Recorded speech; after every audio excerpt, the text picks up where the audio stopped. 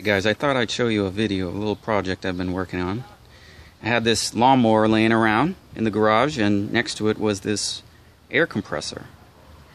And I looked at it and said, geez, that's a motor, and it's a nice Briggs and Stratton motor on this Craftsman lawnmower. Why not set that up and run a compressor and have air for my truck project here?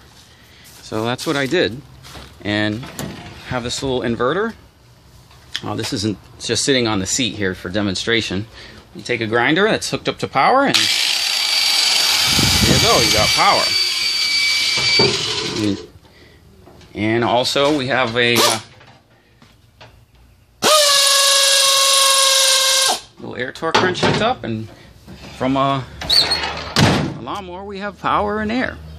So what I did, as you can see, I took this Briggs and Stratton motor. You can see the silver base, that's the hole that was in this lawnmower. And then inside it, it had a pulley that ran the rear wheels of the lawnmower. So that pulley is going to this alternator mounted upside down and to your compressor I have set up. So let me just give you a little demonstration, show you how all this here works. So when you work the lawnmower, you have to pull the lever. So that's here, and I'm just have a little wire to hold that in place. You go to turn it off, you just remove that and just fire it up.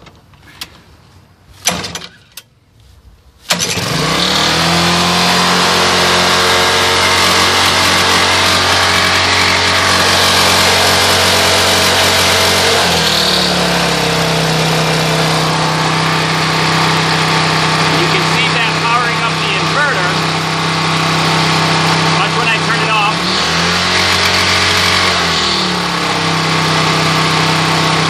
Okay. And when we take our grinder, watch the amps when we put the grinder on. It's about 40 amps.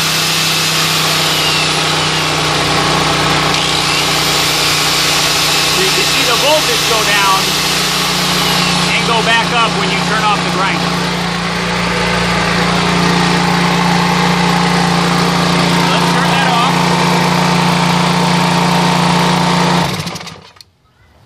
So inside we have two batteries that are back behind the setup here, and that's what the alternator is running to store juice in the two batteries, which then hooks up to our inverter there. So let me also show you the air compressor. So the air compressor, you can see in the back, and this is the output for it.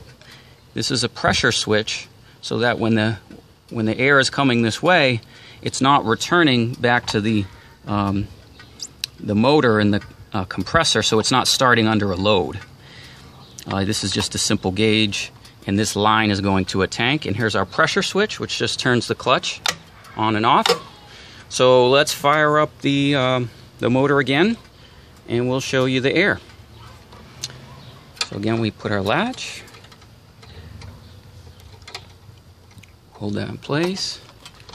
Fire it up again. Now it's running.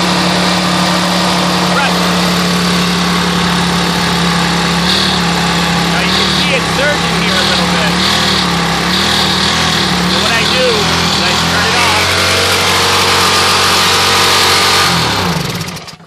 Okay, because what's happening is this mounting position is not the best. It's normally recommended it's at a vertical, but I couldn't do that for the sake of space. You can see this as this tray goes in. It's mounted in a way that it becomes completely enclosed. There. So that's completely enclosed within the truck. And let me show you the other side where the air is. Alright guys, here's our tank. This is mounted up underneath the truck on the other side, and you can see there's a gauge there, check valve, the line coming from the compressor, and the other line going to our air tools. So that's it. I'll show you again the setup. So there we have it, guys. We have an old lawnmower, and that has given us power and compressed air. So anyway, hope you guys liked the video, and if you have any thoughts, ideas, suggestions, you know, open for it. There's some other people doing these things as well, but I haven't seen any of the off-road community really doing this. So thought it'd be cool, and keep looking for more updates on this truck. We're gonna keep at it. All right, guys.